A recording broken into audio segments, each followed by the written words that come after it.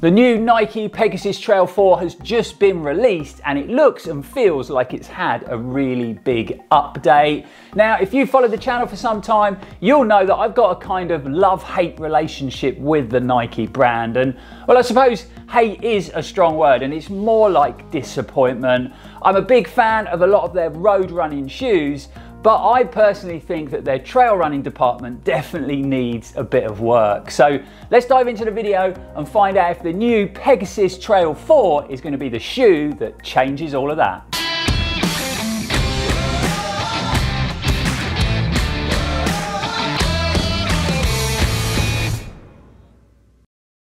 Welcome back folks, I'm Lloyd Purvis and this is Run4Adventure. We have another first impressions video for you today and I told you they're going to be coming thick and fast this month. So the plan today is to run you through a few of the specs and features of the new Pegasus. We're also going to highlight a couple of the big changes that Nike have made, and then we're going to be heading off to one of my favourite stomping grounds, to Hiddy Woods, and we're going to be giving them a thorough testing. So they now retail in the UK for £114.95, which I think's actually pretty reasonable when you compare it to its competitors. Weight wise, weighing in at 285 grams in a men's UK 9.5. It is now running off a 9mm heel offset with a 36mm stack height. The Nike Pegasus Trail 4 is kind of pitched at that door to trail market, so it's been designed to handle a big mix of terrain. Like I've already mentioned in the video, it is pretty much a brand new shoe from the ground up. So this time around we got this nice lightweight construction and it's kind of like a twin mesh design. We've got all these added perforations around the midfoot, around the toe box, and even in that gusseted tongue. So that should really improve sort of airflow, keeping your feet nice and cool, even when you're running in hot summer conditions. We now get the addition of Nike's Flywire technology, and I was a big fan of this when we recently tested the Pegasus 39 road shoe, so really happy to see it crossing over into the trail version as well. Should really help when it comes to fit and midfoot lockdown. The gusseted tongue does have a slight bit of padding in it, but it's still pretty thin in design. We got good padding around the ankle collar, and then a nice bit of substance in the back of the shoe with a nice sturdy heel cup. A handy pull tab on the heel just to make it a bit easier to get in and out of the shoe.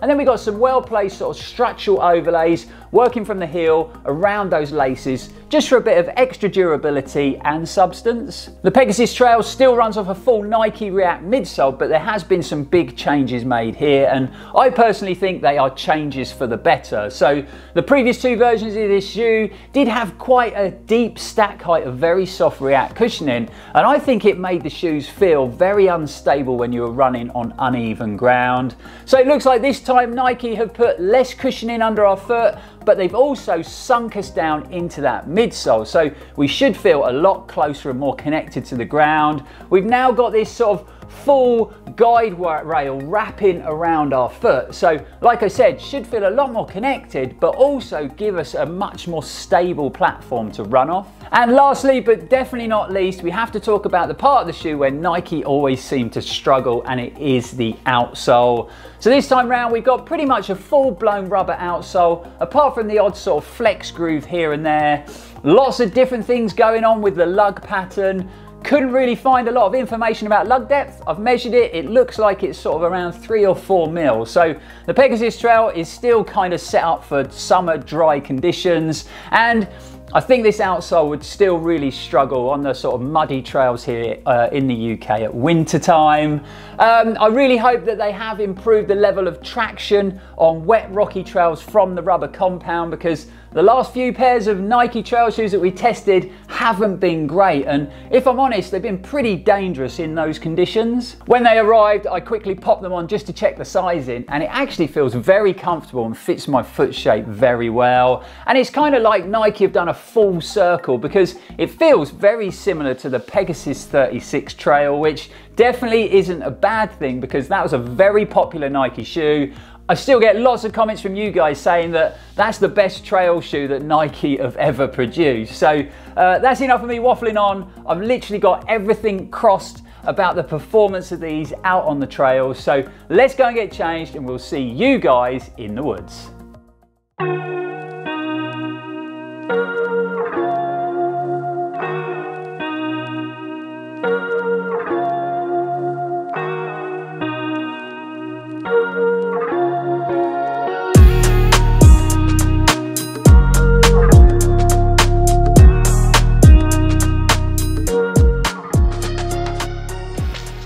We have made it to the glorious Tahiti Woods. What an incredible place to come and run, especially when the weather is like this. Do a lot of my run training and I ride the mountain bike down here.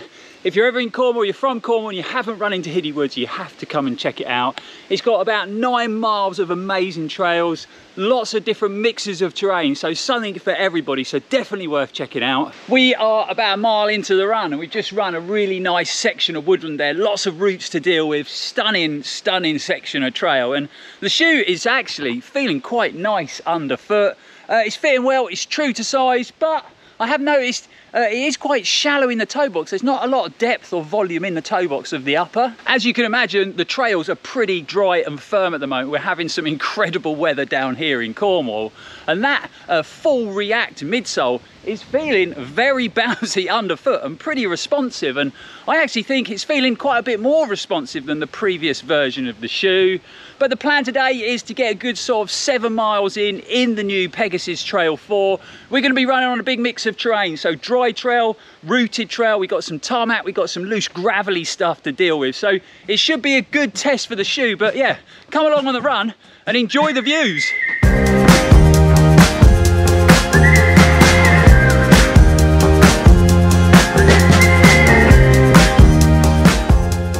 We are super busy at the channel at the moment, testing out lots of kit, lots of shoes to run in, trying to catch up after being ill and not being able to run. And just the other day, I went out and took the new Ride 15s from Saucony out for their first run.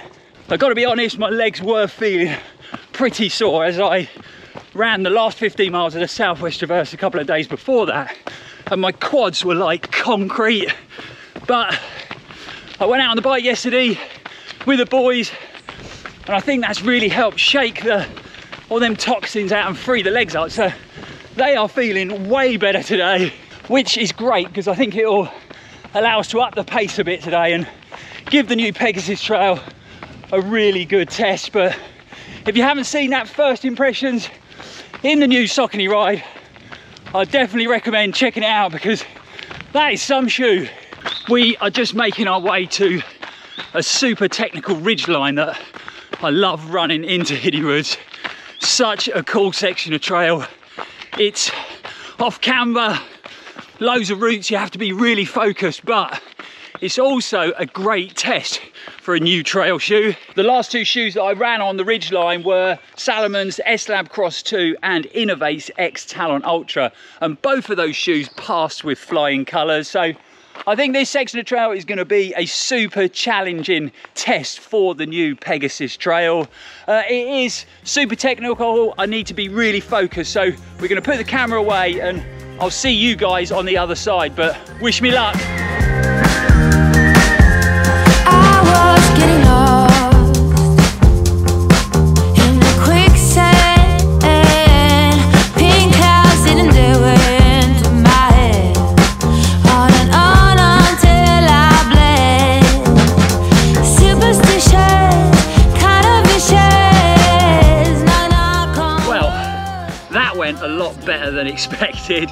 I wouldn't say the Pegasus felt as connected as the Salomon shoe or the Innovate shoe, but it definitely felt a lot better than any other Nike trail running shoes that I've run in. I think having a little bit less cushioning, but also being sunk down into that midsole has really helped. And then you've got that guide rail wrapping around your foot. So I definitely felt a bit more connected and a bit more planted compared to all the other Nike trail shoes that I've run in.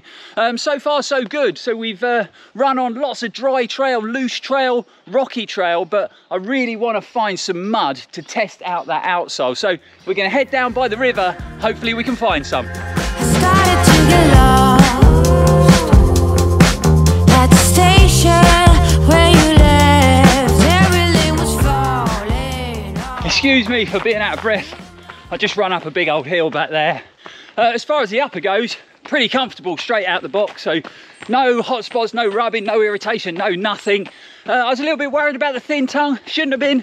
Definitely enough padding in there. Really good structure in the back end of the shoe, so I feel nice and locked down in the heel.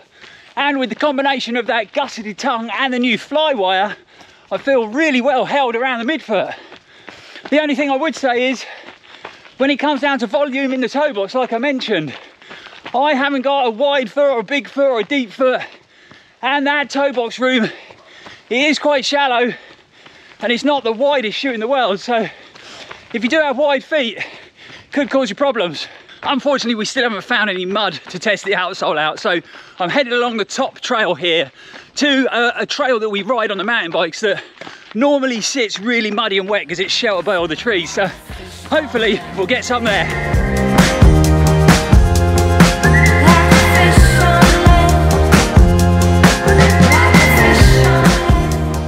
Oh well, no luck unfortunately. This is usually the muddy bit. It usually sits really boggy in here, and it is absolutely rock solid. So it looks like we're not going to get any mud on today's run, but we'll definitely make sure we run the shoe through some mud before we give you our full in-depth review.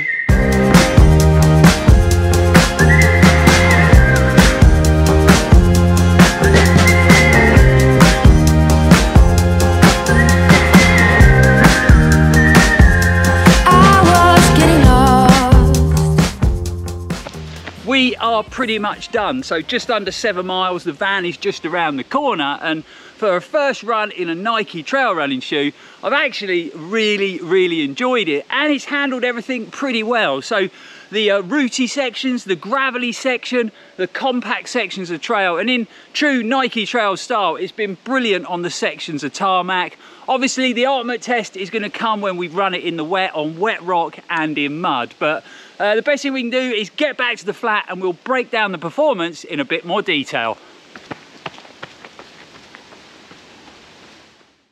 It was awesome being back running into Hiddy Woods, and I don't know what it is, but it really does remind me of being a kid when I run in the woods. And I think it's all those memories of sort of heading off at the weekend with my mates to have an adventure in the woods, especially when the sun is out and it's shining through the trees. There's something very magical about it. I'm also happy to say it was probably the best first run I've had in a Nike trail running shoe for some time, and maybe even ever. I really enjoyed how that new midsole performed. It felt very comfortable, very cushioned but responsive, and even on the sort of technical rooty areas that I ran, I still felt nice and stable and connected underfoot, and that definitely wasn't the case when I ran in the Pegasus Trail 2 and the Terra Kaiga 7. I really did have issues with stability in both of those shoes. It was a pretty comfortable first experience in the upper. It seemed to fit my foot shape really well.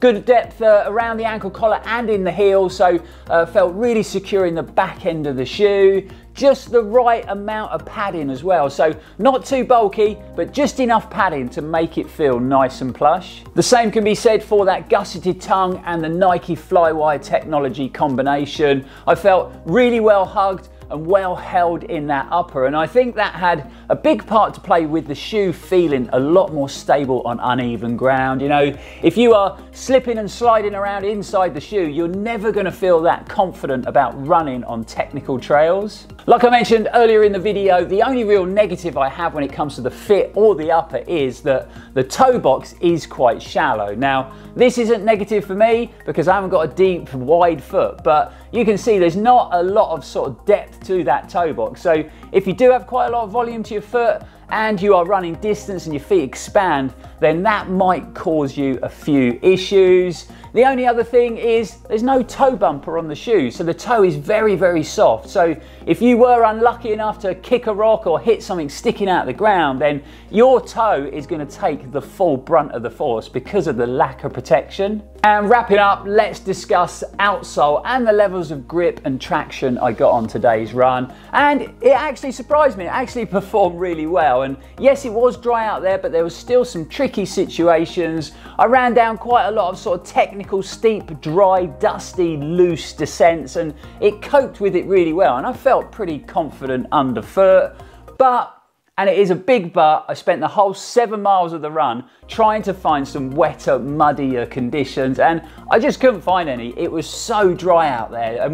Anyone that's run in a Nike trail running shoe will know that it's in those wet conditions where they can really struggle. So over the coming weeks, we're going to get some more miles in the shoe, and I'm definitely going to try and seek out some wetter, muddier conditions so that we can test this outsole thoroughly before our full in-depth review. So all in all, a pretty good first outing in Nike's new trail offering, and I actually think it's going to make a pretty good sort of summer trail crossover shoe. A nice comfortable upper, a well-connected cushioned midsole, and an enjoyable shoe to run in. Like I just said, we're going to be continuing to run in the new Pegasus Trail 4, and then we'll be back at the channel with a full in-depth review once we got some good mileage in the shoe. Another first impressions video ticked off the list, and I actually feel like I'm starting to catch up now at the channel. Next up is going to be Salomon's first attempt at a deeply cushioned road running shoe with our first impressions of their Glide Max.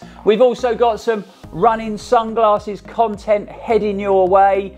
But if you have enjoyed the video, you know what to do, guys. Hit that like button, subscribe to the channel if you haven't already. It really does help the channel out and it's very much appreciated. Let me just take these off because I realise I do look a little bit silly wearing sunglasses inside, but Sun God sunglasses, pretty cool. A review coming to them soon. If you'd like to support the channel further, then you can do through our merch store. We've got some wicked merch available, or you can also support us through our Patreon page for as little as £2 a month.